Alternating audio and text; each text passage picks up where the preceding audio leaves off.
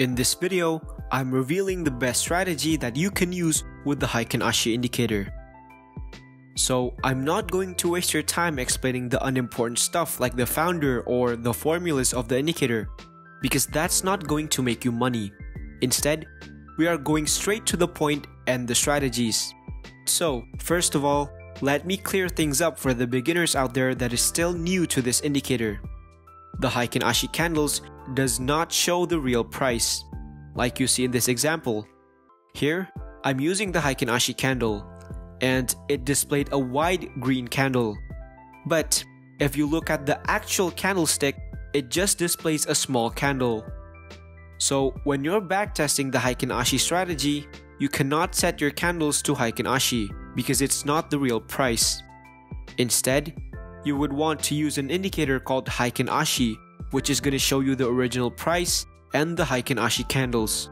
Now that's out of the way, let's continue with the strategy. So, when trading, finding a trend isn't as simple as you think. A trend doesn't normally look like this, where the candles are all the same color. Most trends actually look like this. Well, in hindsight, this may look easy, but if you're trading real time, these different colored candles will confuse you and might give you false signals.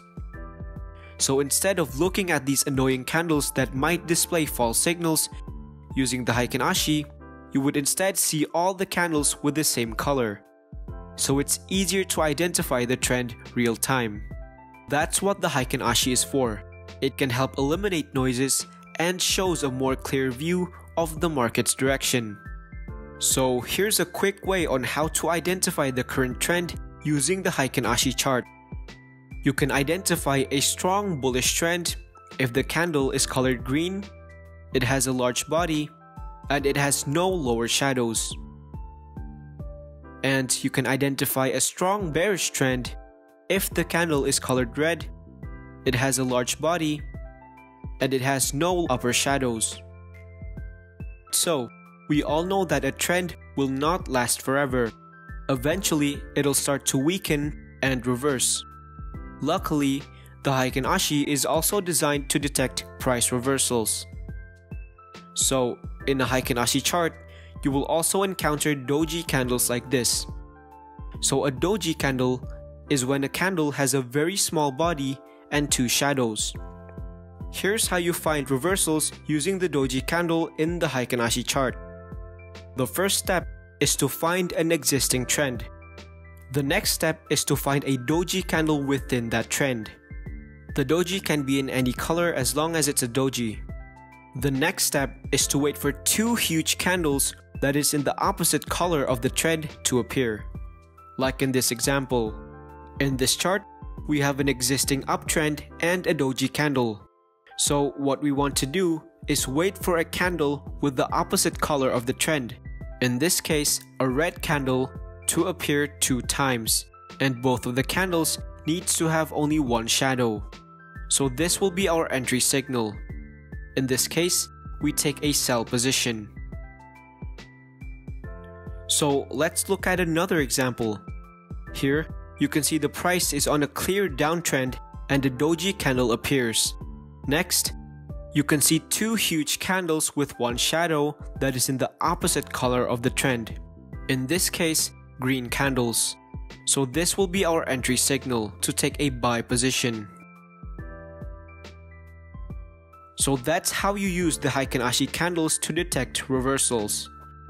The next strategy that I like to utilize when trading the Heikin Ashi is by combining it with the stochastics indicator. So I'm not going to go in depth with the stochastics indicator because it's very simple and I don't want this video to be too long. So basically, it's exactly like the RSI. If the lines crosses below the lower bands, meaning the market is oversold and more likely to reverse upwards. And if it crosses above the upper bands, meaning the market is considered overbought and is more likely to reverse downwards.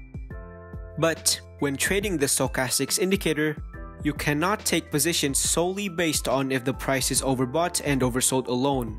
Because if you're using the strategy this way, it can lead to many false signals.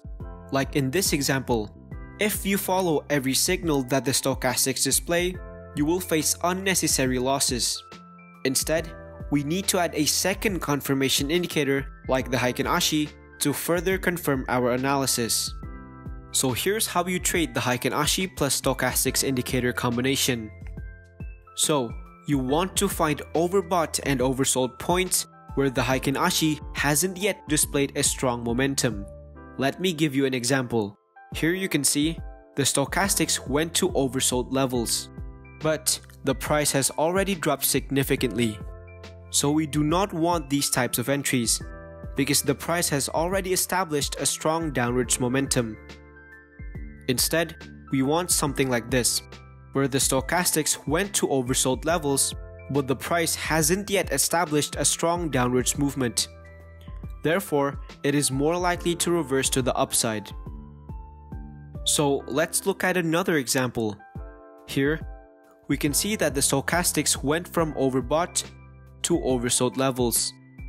But in the process, the price hasn't yet moved significantly downwards, meaning that there's a weak volume to the downside. So this is also a good opportunity to take a buy position. So let's look at another example.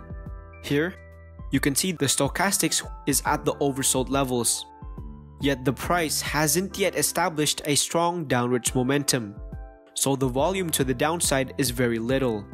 Therefore, this will be a good buying opportunity.